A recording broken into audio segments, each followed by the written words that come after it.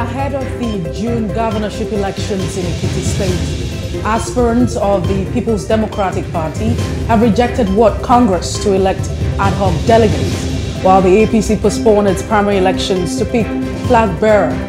We take a look at the build-up to the elections in Ekiti State.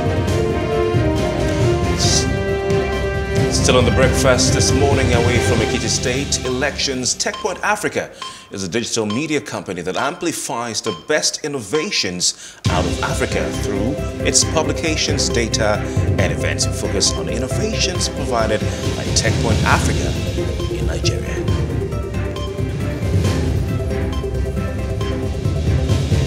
We'll also be looking through today's papers and analyzing the big stories of the day.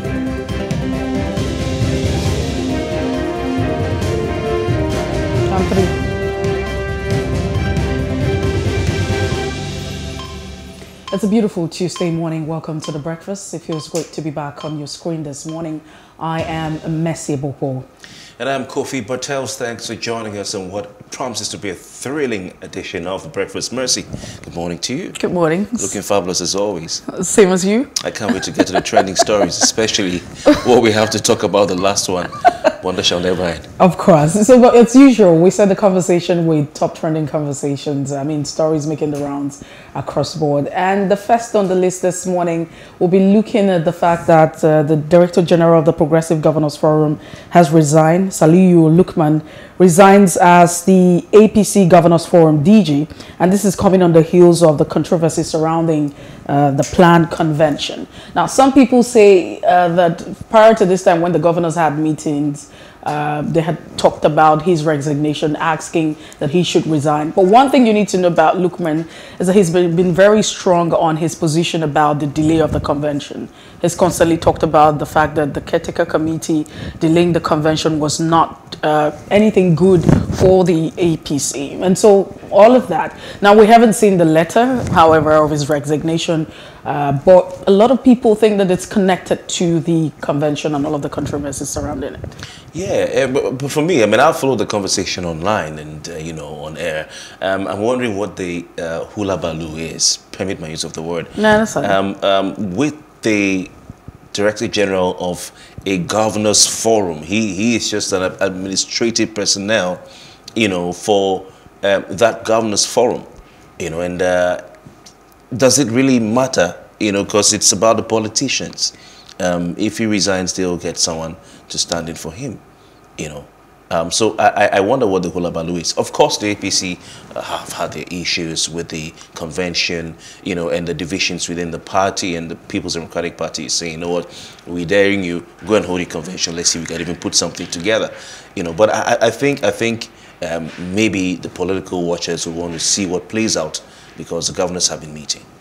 Now, some people think that Suleiman Lukman has been very, very great in terms of his contribution towards the development of the APC policies and some of the states that the APC controls in Nigeria. So a lot of that. But like you mentioned, I mean, is it a big deal? What's going on? But for me, I would always say that interest would always play. So wherever the interest is not serving, I mean, the governors would probably say, hey, step down because you're not serving our interest. Exactly. And he could also resign on the basis that his interest also has not also been considered. So, however, this is politics and politicking. Indeed. Yeah, I mean, for those who are saying, you know, of course, the man's contributions to the party to ensure that they continue to consolidate on the gains of the All Progressives Congress, especially across the straight states in the country. And the real people that matter to me are the governors, politicians, the governors. And the role of Governor Mai Malabuni, you know, cannot be overemphasized in ensuring that the APC spreads its tentacles. I mean, now the party has, you know, once a foothold in the South. It was never the case before. We all know what happened when they went to Government House, Cross River State, and of course, Ayade, Governor of Cross River State, decamped and moved to the APC. You know, so I think the governors have this on lockdown. You know. They have this. These are the power brokers of the party. So very valid. I mean, the point you have actually raised is very valid because some people also have queried why you have Suleiman Lukman as the DG. Why? Is he a governor? What is he doing there? Because people would say if you have the governors forum, then it should be a point where you have governors networking from the same political party. So what business does he have, you know, being in that particular spot? But however, you can also take out the fact that his relevance, his contribution, and what have you. But interest would always come through. I mean, that's where politicking, because politics is about interest. Interest is politics. Yes. And that would continue. So where in a situation where your interest is actually not being served, or your interest does not represent the interest of the party at the end of the day, then you could be kicked out. It possibly should be. Some people are also arguing that in Nigeria, nobody resigns. You're only pressured to resign. So that might just be the case for you. But that's not a bad point. Did he actually resign? Was he pressured to resign with it? Because, I mean, if I were the DG of such a political party, I'll be thinking of the perks of, I mean, you're looking at the politicians. They're the ones who have interest. No, but I think because he's been very vocal about some issues, and maybe that's not even playing well. This is me just saying, playing well and sitting well with the governors. And so it's possible to just say, who are you again? Excuse me, you're a governor? And that's the case. But like you rightly mentioned, they have it on lockdown. Let's see how things pan out for them. Indeed, indeed. Of course, well, shoot anyone who tries to attack the prisons is what the Minister of the Interior, Attacker-Aregbesola, has asked the prison officers to do. Should there be any prison attacker that tries to attack any attacker that tries to attack the Nigerian prisons. I mean, it's been an issue in the past with the attacks by unknown gunmen and other persons, even in the north, with the terrorists attacking prison formations in the country. The one that really strikes fresh in my memory is the one that occurred in Owerri, the Imo State capital, because all the facilities close to the prison are near where you have the government house, and you also have the police headquarters. You know, we also remember what happened in Edo State during the period around where you had the NSAS agitations, where there was a prison break. And so we've been having these prison breaks, and most recently another one that was really, really well publicized. So a statement issued by the spokesman, media advisor to the Minister of Interior and former Governor Aregbesola says that the minister gave the order while inspecting the Agodi Custodial Center in Ibadan. Now, some people feel this is a bit harsh, while some people feel, you know, you have to meet force with force. So shoot anyone that attacks the prisons. So, but now this is actually an instruction coming from a minister asking that people should go ahead encouraging extrajudicial killing. And is that what we want for a democracy? Don't we have a system that should check all of the excesses? I mean, why do we even have to? Are we saying that we're not even capable enough, that we don't have a system and intelligence to put out to withstand these attacks? Because it sounds like we're very overwhelmed, and we're saying that's an organized structure. That's not a forest. The prisons exist in a particular location, and that's number one. And then you have a location. So what happens to intelligence? What happens to ensuring that these people don't come, you know, to the facility to attack the facility? So I really don't know if that's very logical. I don't know how a minister would wake up and give an order. But is that what Nigerians need, you know, to hear?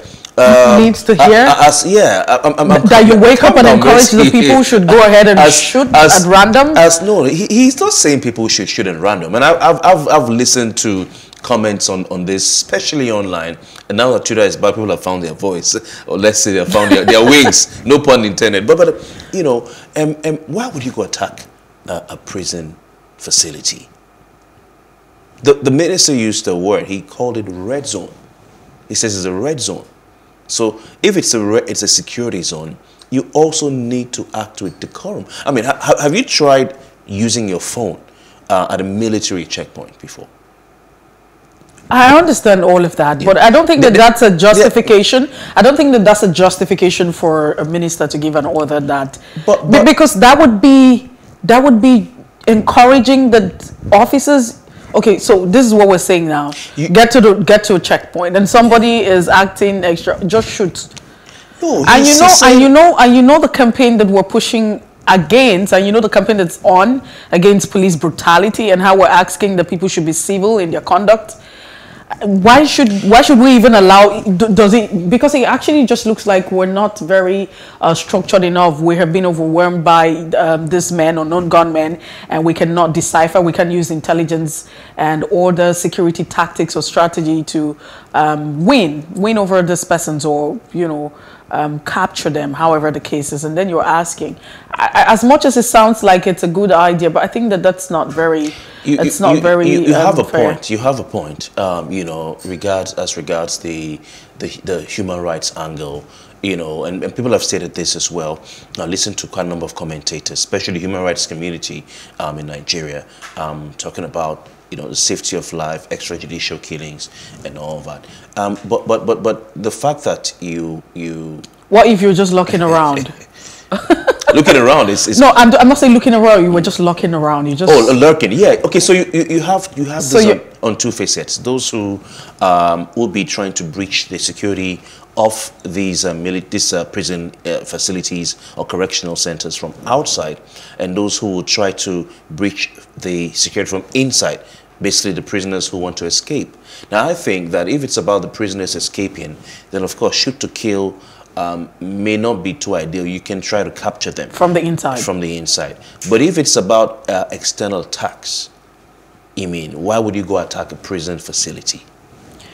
But like in some of the movies, because I think that maybe we had to learn all of that from some of the movies that we see. Of course, you have Prison Break and all of that. It usually would not just work. There's a local parlance that says the rat outside cannot come without. No, you're not saying. You're not saying.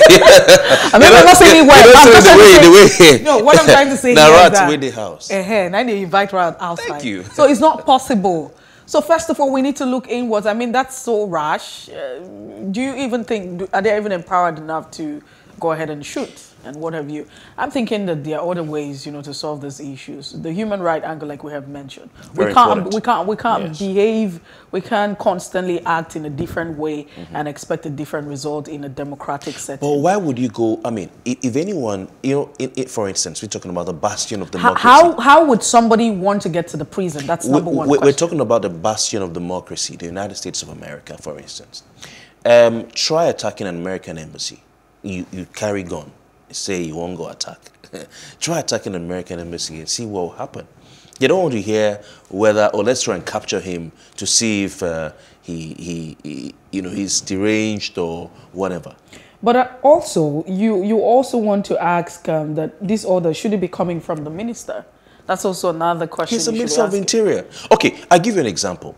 The British citizen who attacked a synagogue in Texas, he freed all his captives. Okay, what happened to him? There have been several situations where there's a hostage taker, there's a terrorist, he goes into a mosque, or he goes into a church, or goes into a school, and maybe they're able to free the captives, but they decisively take out the person.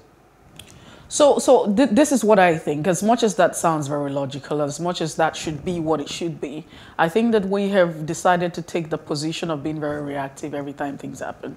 And that's on that premise that we're having the minister, Attacker-Aregbesola, saying, shoot whoever you find around, trying to attack the facility, which is very reactive. So why don't we get to the other side of the divide and be proactive and put up measures and ensure that our prisons are safe? And prior to this time, we never had a time where prisons were attacked. So where are we getting it wrong? What's going on?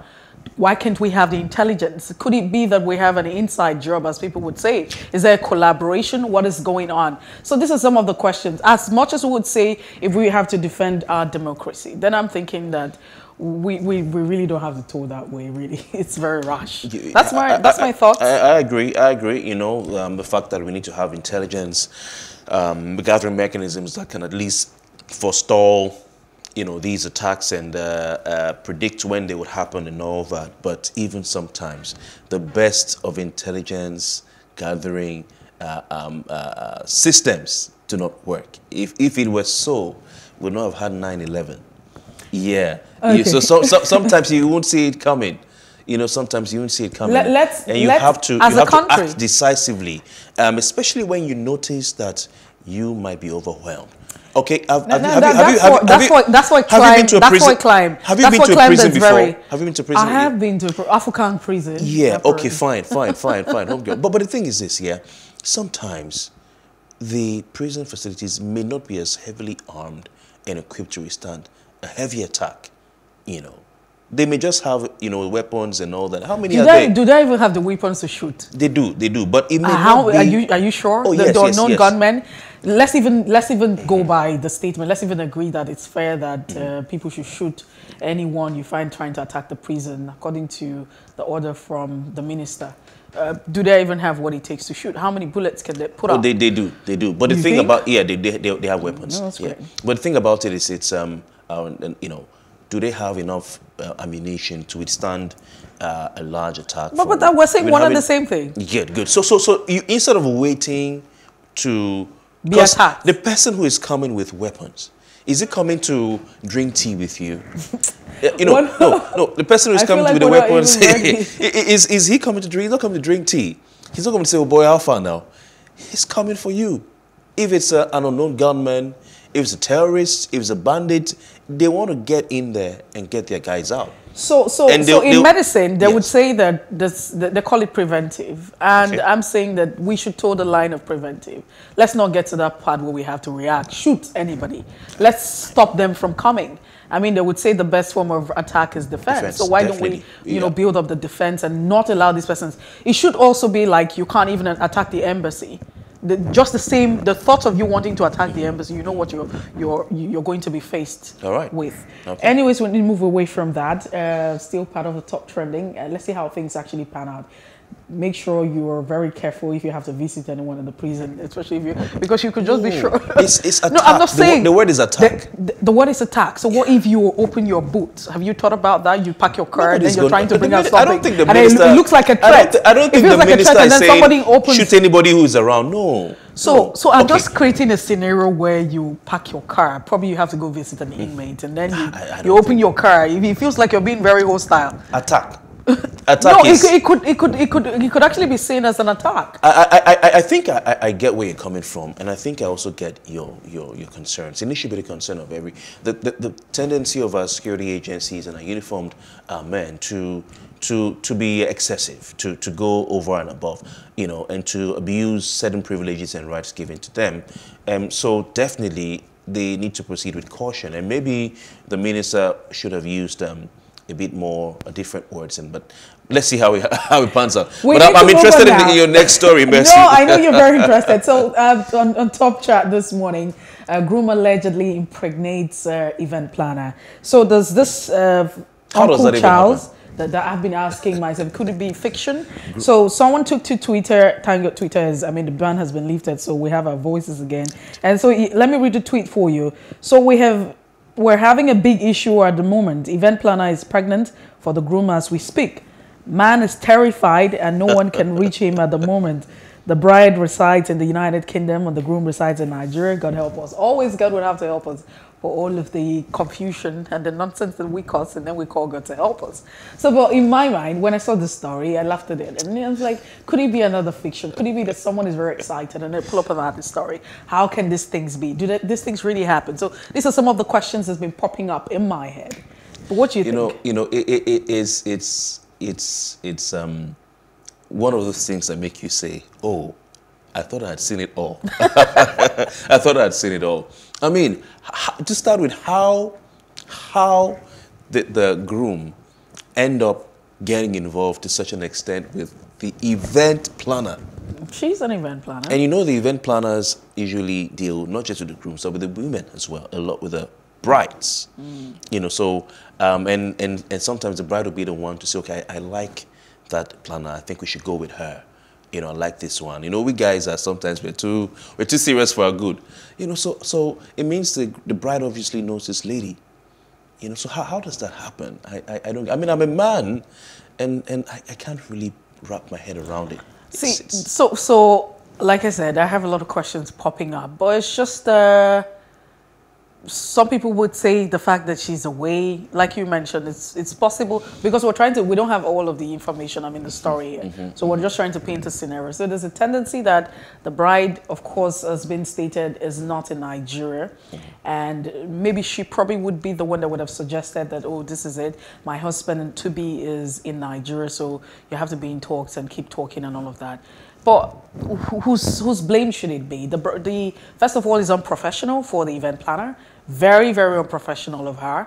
I wouldn't say it's a he because we already know she's pregnant. It's very unprofessional, and also it's very unprofessional of the man as well. Okay. So both of them share the blame. They take the blame because as an event planner, I'm not an event planner, but common sense would want to say that you're not supposed to meet in those kind of places, confined spaces. Go to his house. Yeah. You should have an office, even if it's not an office, an open space where you meet and have the conversation. And if you think that he's actually crossing the boundaries and stepping, going beyond what he should, then you should probably call the bride's attention. Try to pull up. Oh, someone will be saying she's speaking some Spanish right now. But it's really sad. I just can't imagine. I mean, let me put myself in her shoes now, the bride who is in the United Kingdom. If there's something to go by, how would I be feeling at this point in time? I hear from the reports that, like you said, she's in the UK, and that the efforts, let me just say what he said, the man is terrified, no one can reach him at the moment. He's terrified of what exactly? Someone needs to check on that guy. He needs to check on him because, so he doesn't do anything to himself. Oh, really? Because, if they're trying to reach him and they can't reach him, then someone needs to check on him. So some other people will say, it's okay if he does anything. Oh, really? Yeah, that's what some other people would say. Why would he be terrified? If the information gets out there as a groom, all right? If the information gets out there, it's on the internet. I know that my wife-to-be will read about it. So the story, the statement they say, if you can't do the time, don't do the crime. It's almost the same thing. But if you can't face it, why do you indulge? We don't want him harming himself. Two wrongs don't make it right.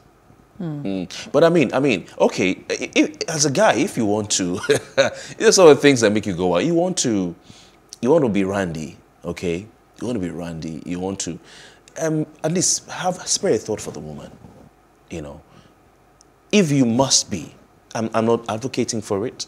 I'm not advocating for, but they're not married, but still you should be faithful. That's my policy. But if you must be randy, have some dignity. Go about it with some dignity. Go far. Go far. Just, how many million women do we have in Nigeria? I have no idea. He had to be the event planner. Oh, come on, man. Well, we actually wish the bride, like I would say, because I still have to ask myself, do these things really happen? But we wish the bride, it's not a do or die affair. We wish her the very best, and we hope that the groom is safe wherever he is. I have a question for you. If you were the bride, what would you do? Nothing. I don't know. I'd probably be thinking of what to do. Would you call off the wedding? I don't know. The truth is you never can tell what you can do until you're faced with the situation. So if I tell you that no, I won't call off the wedding, it's because I really don't know. I don't know how she feels right now until you're wearing the shoes, and then you can take that decision. So I could say no, I call off the wedding. No, I won't call off the wedding. No, I will go ahead. But because it's not me, I can't tell until it's me then. Mercy is trying to jump. Anyway, Twitter is back. Twitter is back, and of course, it's back with its drama right here in Nigeria. Well, this is the much that we can take on Top Trending today. Definitely come with more stars tomorrow. We'll step on the brakes, and when we come back, we head straight to the newspaper review, where we take a look at the big stories making the rounds, and we'll have a guest joining the conversation. Good morning.